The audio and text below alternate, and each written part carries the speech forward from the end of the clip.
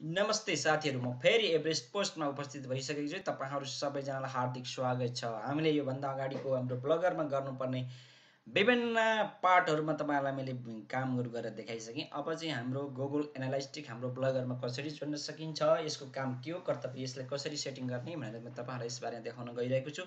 सर्वप्रथम तपाईँले गुगलमा गएर गुगल एनालिटिक्स यसरी चाहिँ टाइप गर्नुहोस्। त्यसपछि ओपन पेजमा यदि तपाईँले योभन्दा पहिला एकाउन्ट खोल्नु भएको छ भने एकाउन्ट बनाउनुहोस्। यदि एकाउन्ट छ भनेदेखि गएर यो सेटिङ बार एडमिनमा क्लिक गर्नुहोस्। त्यसमा क्लिक गरिसकेपछि ओपन पेजमा सबभन्दा सुरुमा गएर चाहिँ यहाँ क्रिएट एकाउन्टमा क्लिक गर्नुहोस्। त्यसपछि तपाईँको आफ्नो यो एकाउन्टको नाम लेख्नुहोस्। जस्तै मेरो एभरेस्ट पोस्ट छ भने तपाईँहरूको नाम के छ त्यही अनुसार तपाईँहरूले लेख्न सक्नुहुन्छ।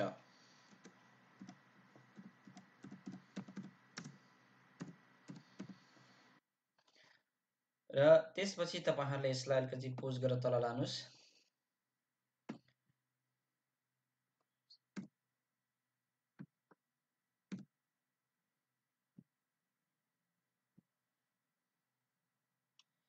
र यसमा तल गइसके पछाडि अब नेक्स्टमा क्लिक गर्नुहोस्। यहाँ अरूले केही पनि नगर्नुहोस्, यसमा नेक्स्टमा गर्नुहोस्। र यो हाम्रो चाहिँ अब मोबाइल एपमा होइन, यो चाहिँ कुन डिभाइसमा गर्ने भनिरहेको छ, what you want to tint message भने यसमा चाहिँ अब यसमा वेबमा पनि यसमा पनि क्लिक गर्नुहोस्। र यसमा यो सकेसम्म यस माथि उसमै गर्नु वेबसाइटमै क्लिक गरिदिनुहोस्। त्यसपछि आएर यसमा तल ओपन पेज यसमा पनि नेक्स्ट गरिदिनुहोस्। वेबसाइट नेम भनेको चाहिँ अब तपाईँहरूको वेबसाइटको नाम के छ त होइन, त्यो वेबसाइटको नेम यसमा चाहिँ मेरो वेबसाइटको नाम छ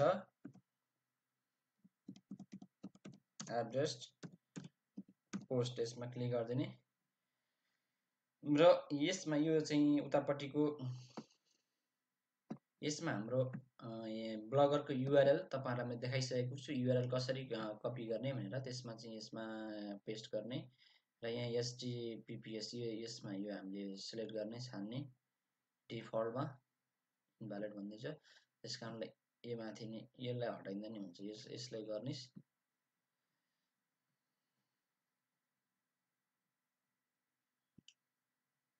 सरी,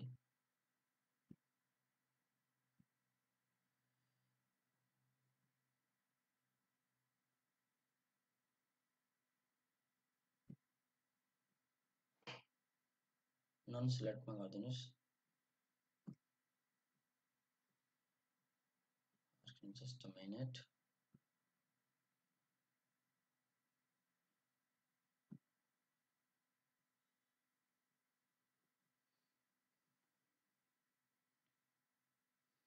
र यसमा क्लिक गरिसकेपछि वेबसाइटमा क्लिक गर्ने र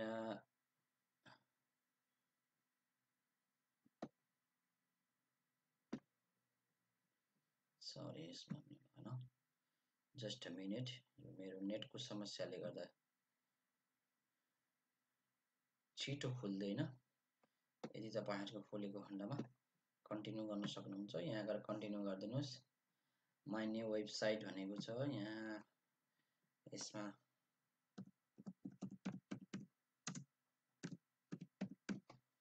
यो लेखिदिनुहोस् र आफ्नो वेबसाइटको युआरएल यहाँ पेस्ट गर्नुहोस्। र त्यसपछि गएर यो तपाईँले आफ्नो यो आफू बस्ने ठाउँको चाहिँ यो टाइम सेट गर्नुपर्ने हुन्छ। अब मैले यसलाई आफू बसेको ठाउँको म टाइम जोन सेट गर्दैछु।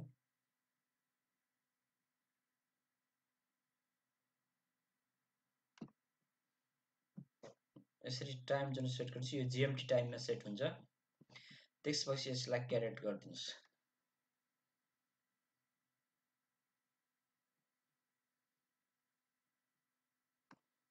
यसलाई हटाइदिनुहोस् र त्यसलाई चाहिँ क्यारेट गरिदिनुहोस्।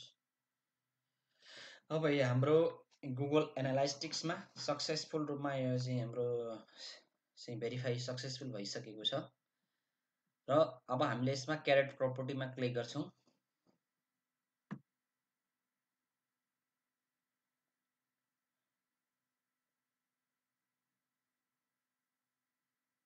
र यसमा हामीले देख्नुहुन्छ तपाईँहरूले हाम्रो वेबसाइट यहाँ भेरिफाई भइसकेको छ र यो दिएको छ यो एनालिटिक आइडी।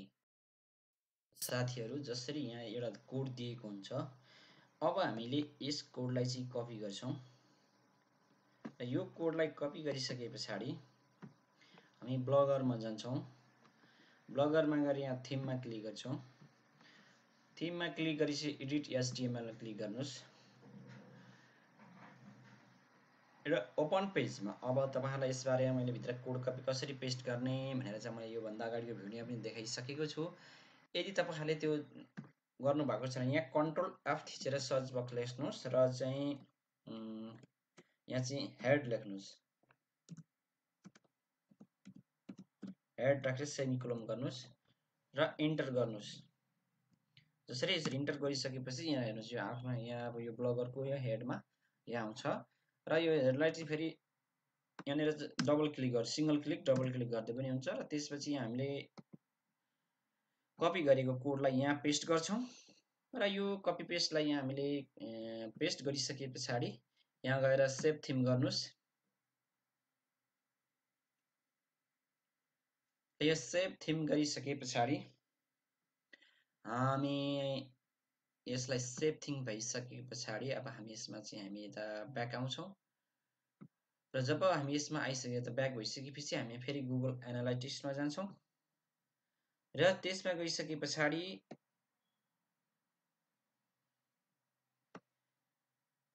यहाँ हेर्नुहोस्, त्यसमा गइसके पछाडि अब हाम्रो यो उसमा चाहिँ हाम्रो यो भेरिफाई भइसकेको हुनेछ र यो तपाईँहरूले यदि युट्युब च्यानल छ भनेदेखि तपाईँहरूले यो कोड लगाएर चाहिँ तपाईँहरूले युट्युब च्यानलमा पनि पेस्ट गर्न सक्नुहुन्छ र तपाईँहरूले अब यो हाम्रो यो वेबसाइट यसमा भेरिफाई भइसकेको छ र तपाईँहरूले चाहिँ यही तरिकाले तपाईँहरूले पनि गर्न सक्नुहुन्छ र म तपाईँहरूलाई कृपया यदि तपाईँहरूले मेरो च्यानललाई सब्सक्राइब गर्नुभएको छ भने सब्सक्राइब गर्नुहोस् र साथमै भएको नोटिफिकेसन बेललाई पनि दबाएर चाहिँ ताकि मैले तपाईँहरूलाई यस्तै नयाँ नयाँ जानकारीमूलक भिडियोहरू अपलोड हुँदा तपाईँहरूसँग नोटिफिकेसन बेल्ट पुग्नेछ र ताकि तपाईँहरूले मेरो भिडियोलाई पनि अझ धेरैभन्दा धेरै ग्रुपहरूमा सेयर र सब्सक्राइब कमेन्ट गर्न नभुल्नुहोला। तपाईँहरूले नबुझेको ठाउँमा मलाई कमेन्ट गर्नुहोला र कृपया अब हामी आगामी भिडियोमा गुगल एडसेन्स जोडेर चाहिँ कसरी ब्लगरबाट पैसा कमाउन सकिन्छ भनेर त्यसबारे म तपाईँहरूलाई देखाउन गइरहेको छु।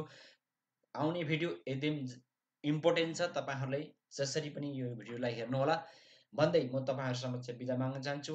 हस्त, धन्यवाद, शुभरात्रि।